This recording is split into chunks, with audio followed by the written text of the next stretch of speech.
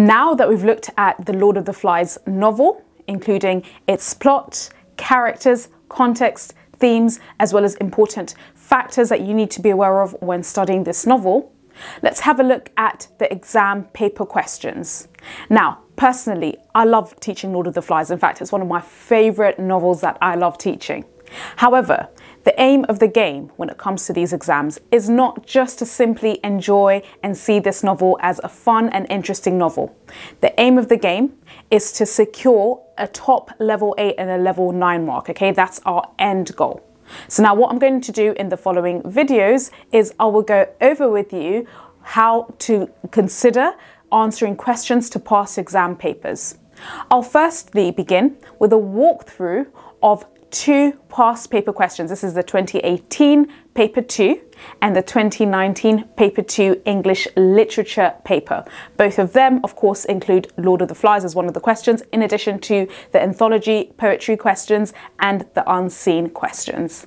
Now, I'll begin by looking at and briefly seeing what are the two questions that appeared in both papers. And of course, always remember that in both papers, you select one out of two questions. One of the questions is usually a character related question, and the other question is a theme question. So I'm going to then also suggest certain things that you can consider when looking at both papers and the questions that appear in both papers. And then afterwards, I will walk you through a model answer. And in fact, I'll walk you through two model answers that I have prepared and talk you through firstly how to structure these, how to use the PEE method, and most importantly, what made these two exam questions really strong level 9 answers so that you can get an understanding of how to structure your answers, okay? So we're going to begin by having a walkthrough of the paper 2 past paper. So let's get started. Now let's first look at the 2018 paper. So as I mentioned, The Lord of the Flies appears in paper 2 of the English literature exams. Now do bear in mind that, of course, as I mentioned before, this is the paper that includes the anthology question as well as the unseen poetry question. Now let's have a look at what had appeared in this year's paper. So of course, as you're looking through this paper, you flick past all the other books which you're not studying and you get to the Lord of the Flies question. So now you've got a choice of two questions. Either you choose question 13 or question 14. My suggestion in terms of writing the content for this essay is pick out 4 points. So you first read the question, select which question you want to go for, highlight the key words, and then think up 4 points and make sure you spend some time planning this, including the quotations. And I'm going to show you the quick plans that I've sketched up for both 13 and 14. Now, question 13 for this year asks, how does Golding present Simon as different from the other boys on the island? Write about what Simon says and does that suggests he's different to the other boys, how Golding presents him as different. Now for question number 14, the head is for the beast, it's a gift. This is a quotation. And the question asks, how does Golding present the importance of the beast to different characters in Lord of the Flies? Write about the ways that some characters react to the beast and how Golding presents the importance of the beast. Now, if I were to pick both of these questions or either of these questions, of course, do remember that you only pick one. This is firstly the thing that I would do. So of course I would highlight the keywords. As you can see here for this first question, it's mainly Simon. So that's the character you're supposed to focus in on and how he is different. Okay, so those are your keywords. Now in terms of what I would write for this, and don't forget you need to add an introduction and conclusion, I would suggest going for 4 detail points. Of course, if you have more time, you can have 5 points. The most important thing is that you need to add analysis. And when I do go over some model responses that I've written, I will show you exactly what I mean by this level of analysis, okay? Now, these would be the 4 points I would consider when I'm answering this type of question.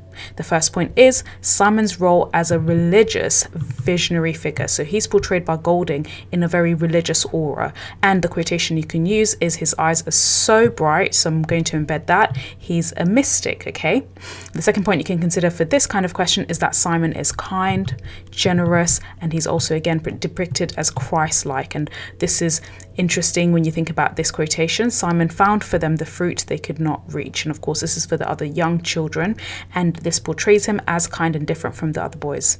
The third point you can consider is that Simon is enlightened about human nature. He starts learning and understanding human nature. And the quotation that could go with this is, maybe there's a beast, maybe it's only us. And the fourth and final thing you can consider for this question is his death is similar to Jesus's crucifixion. Okay, so there's this kind of image of him as almost a messianic figure, a amongst the boys, hence why he's so different. And the quotation is actually taken from his death, a body on the hill. Kind of like the way Jesus, when he died and he was crucified, he was on the hill, at the top of the hill, okay? Now, when it comes to question 14, this is a theme question. So do remember, of course, you always get a character question and a theme question. In this instance, you're given the quotation, and the keywords I would suggest from this question is importance, beast, and different characters. Now, always remember, when you're given a quotation, begin your first point with the quote directly. That means you are answering the question. So in this case, start with the quote, the quotation, the heads for the beast is a gift. And what this shows is that Jack's group honors the beast, okay? This is similar to ancient civilizations which gave sacrifices to gods to appease them, okay? So of course here I've touched on why the beast is important, all the keywords, and of course the different characters in this instance, in this first point, is Jack and his group, how they honor this beast, kind of like ancient civilizations. The second point I'll talk about for this question is for Sam and Eric, so these are the other two characters, the beast is the idea that evil is something outside that they should escape, and the quotation to use is the beast followed us. The third point I would consider for this kind of question is the little ones believe the beast is a devil to be fed. And the quotation to use is he says he saw the beastie, the snake thing. And the final point I would consider is actually Simon as a character, his epiphany, his realization that the beast represents humanity's dark side. And the quotation is maybe it's only us. So let's have a look at the 2019 paper and what question came up for this. And again, you just scroll past all the other questions, you keep on scrolling, or rather, of course, turning the page. And then, so now let's have a look at question number 13 for this paper. The question asks, how far does Golding present Piggy? As a character with useful and important ideas in Lord of the Flies, write about what Piggy says and does that can be seen as useful and important, and how far Golding presents Piggy as a character with useful and important ideas. Question 14 focuses our attention on one particular chapter. So in chapter 8 of The Lord of the Flies, Ralph asks, what makes things break up like they do? And the question asks, how does Golding present the reasons why society on the island breaks up? Write about what happens on the island, how Golding presents the reasons why society on the island breaks up. So as you can see here, these two questions, you have a character question. So this question number 13 is about Piggy. And of course, you've got a theme question. This is to do with society. Now, if I were to answer either or both, for question number 13, the Piggy question, the keywords in this are Piggy, being useful and presenting important ideas to the group. Now for this kind of question, the first point I would make is when it comes to Piggy, he's an intelligent representative of civilization, which can also be weak and easily broken. And the quotation I'd use is he caressed the shell respectfully. This is referring to the conch.